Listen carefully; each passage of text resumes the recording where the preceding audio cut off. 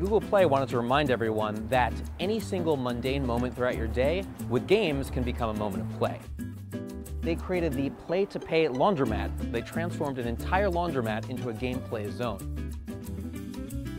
There are no quarters required. In order to get your free wash and fold service, get your coffee, and get all the other cool stuff they have in there, you have to play games in order to win.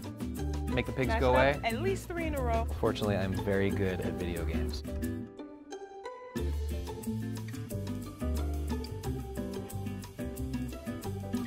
One level down, 9 more to go so I can get my free wash and fold. So I'm gonna check out the rest of the space, play some games. It was actually pretty easy. I think anyone can play.